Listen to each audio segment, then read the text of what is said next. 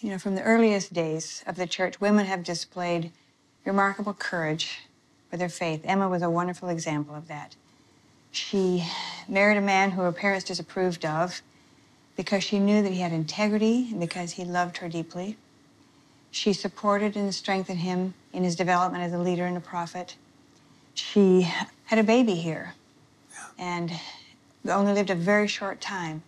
And when she was so desperately ill after this baby died, she encouraged Joseph to go and find Martin Harris and find out what had happened to those 116 manuscript pages that he'd taken with him.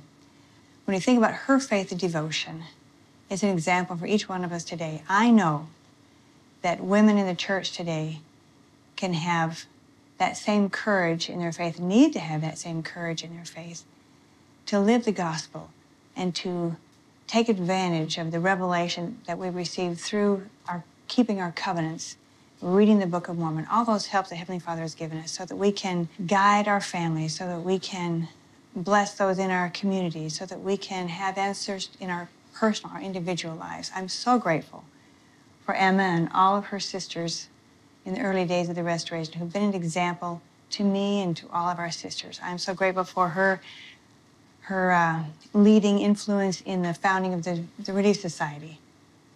And I hope each one of us can make that commitment to be strong and faithful and to recognize that sacrifices will be made and have to be made. But that's part of the Lord's plan, where we learn and we grow and we become able to return to Him.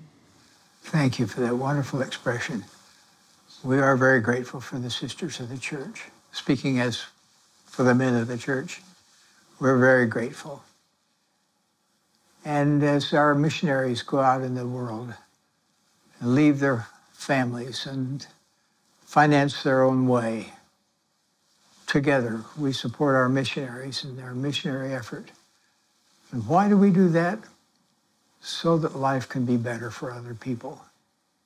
That's the only thing we want to do. We invite all people to come unto Jesus Christ, receive His blessings in their lives, have joy in their life, and have all the blessings of the Holy Temple that will endure not only through this life, but throughout all eternity as well.